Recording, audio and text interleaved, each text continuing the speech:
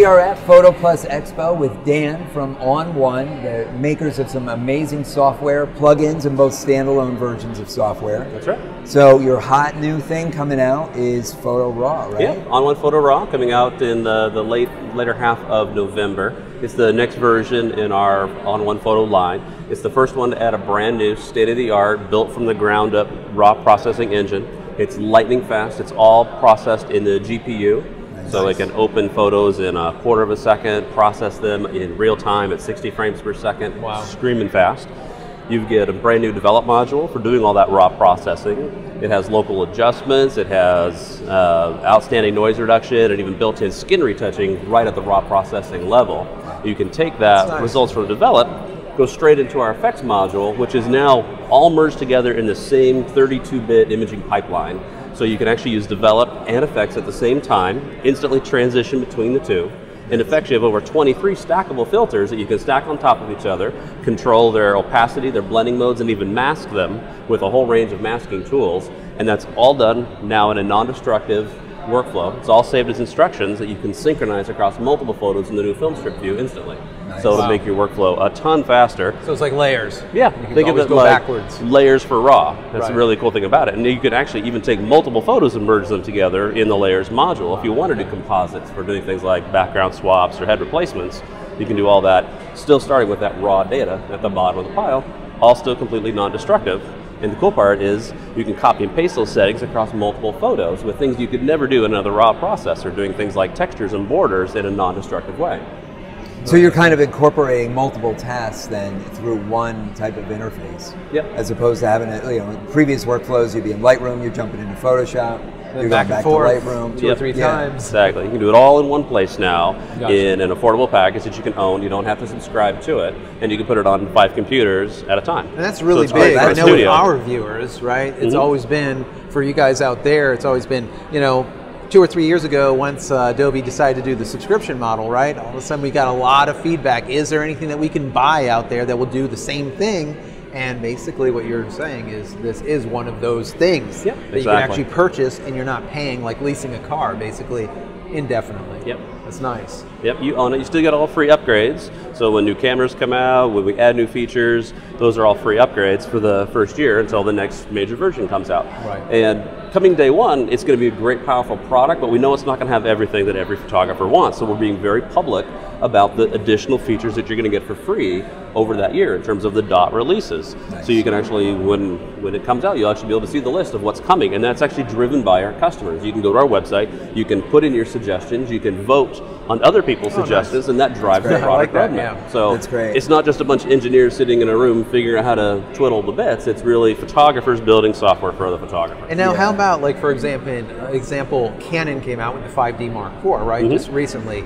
How long will it take for that release to come out, whereas now we can play with the RAW files, we can play with maybe DP RAW and mess around with their new feature or whatever it is. How long will it take approximately? We try to do it pretty fast. There will be a RAW update usually every quarter or so, and it just kind of depends on where you fall within that range.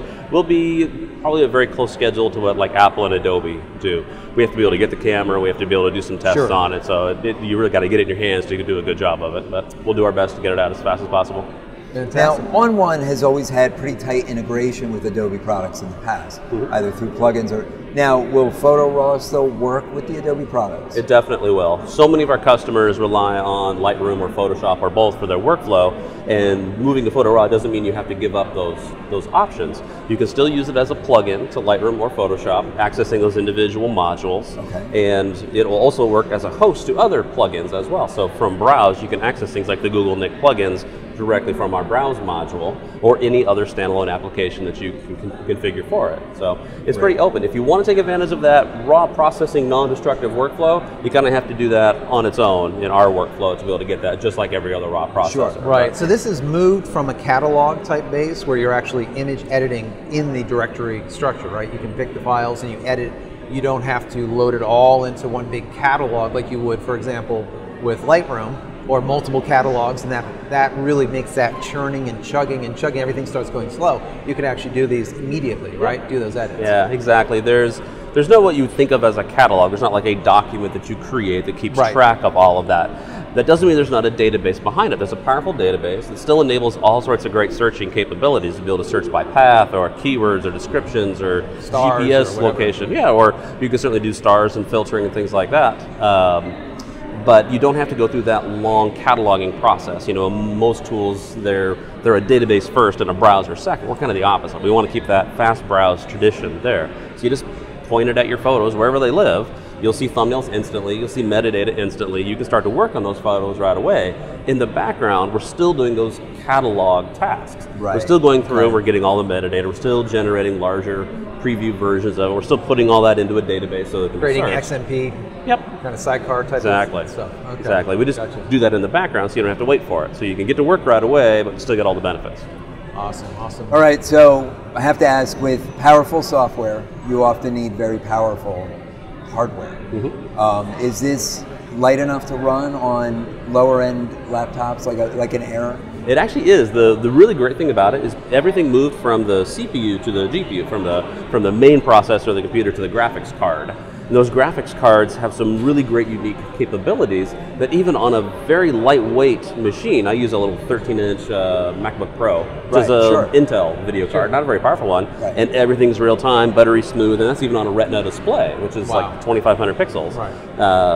Basically, all you need is a video card that's compatible with OpenGL 3.3, which is any video card in about the last 7 or 8 years. As long as you update your driver, if you're on a Mac, you don't have to worry about it. It's up to date all the time on Windows. Just make sure your video card drivers are up to date and you're in good shape. Besides RAW, is there anything else that you guys are kind of pushing right now? Something that's fantastic, something that folks can take a look at?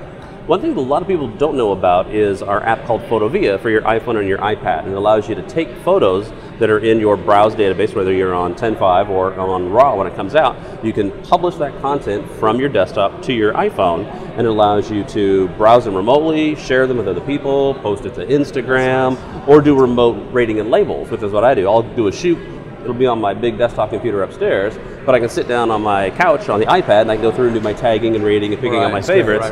All that just gets transmitted back upstairs to the big computer. Or if you're in a studio and you do a shoot, let's say a portrait shoot, you can hand the client, you know, a nice big... yeah, they have a nice big iPad, they can flip through. Oh, I like that one. They hit a star. And that's great. Exactly. So if anyone wants to know exactly where you are, where the product is, or anything about the product, where's the best place for them to go? Best place to go is right to our website, on1.com, on1.com.